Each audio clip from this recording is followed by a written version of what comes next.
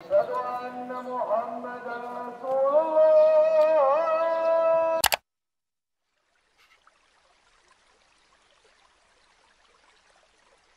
Why this time is so special, the last hour before Fajr? Because Rasulullah sallallahu alayhi wasallam told us. And the hadith is in Bukhari. Rasulullah sallallahu alayhi wasallam said, our Lord, the Blessed, the Superior, comes down every night to the nearest heaven when the last third of the night remains. And Allah will say, is there anyone who's making dua so I can answer his dua? Is there anyone to ask me so I might grant him his request? Is there anyone seeking my forgiveness so that I may forgive him? Allahu Akbar. Every single one of us is going through some kind of hardship. Some of us are going through financial hardship. Some are having problems at home. Some are going through difficulties maybe with their spouses. Every single one of us have some kind of hardship. And Allah Azza wa Jal, at that time, He is saying, هل من سائل فأعطيه? Is there anyone asking for anything so I can give him? Allah is asking, the Ghani, the all-rich, the all-mighty, the all-powerful, the all-wise.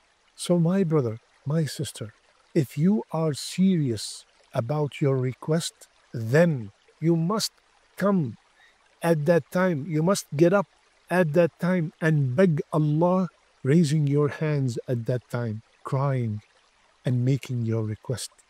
Say, Ya Allah, you are the only one who could see me right now. Ya Allah, you are the only one who could hear my whisper right now.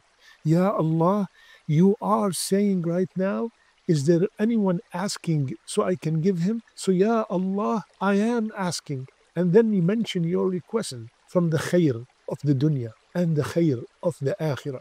Mix that hour between reading Quran, between making dua and salat. Divide it. The dua, you could make it by itself, or you can make it during your salat, in your sujood, or before your taslim. These are the best hours of the night, the best time of the night.